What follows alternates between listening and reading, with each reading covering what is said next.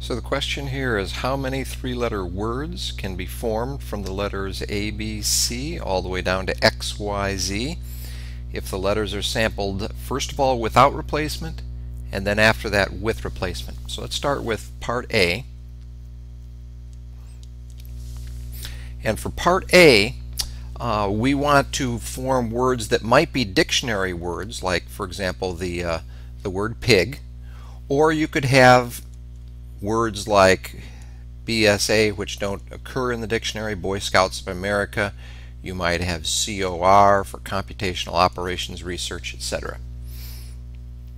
So I'm going to solve this question in two different ways, and the first way that I'm going to solve it is I'm going to solve it using the multiplication rule. So I'm going to draw three blanks here, and those three blanks represent the three letters that are being chosen. There are 26 ways to choose that first letter. But then, since you're sampling without replacement, there are only 25 ways to choose the middle letter, and finally 24 ways to choose the last letter. And when you multiply that out, that is 15,600 different ways to choose all the letters.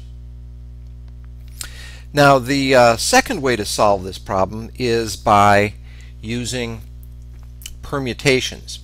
And in this case, we have n equals 26 objects, and we are choosing 3 of those objects. So using the formula from the previous page, we have 26 factorial divided by 26 minus 3 factorial different ways of choosing the letters. This can also be written as 26 factorial divided by 23 factorial, and if you'll notice that as things cancel here, 23 and down will cancel for the numerator and the denominator, and since that's the case, this turns out to be just 26 times 25 times 24, which is 15,600, just as in the multiplication rule. So that's the first solution to that's the solution to part A, and now we're going to move on to part B. So for part B, this time we're sampling with replacement.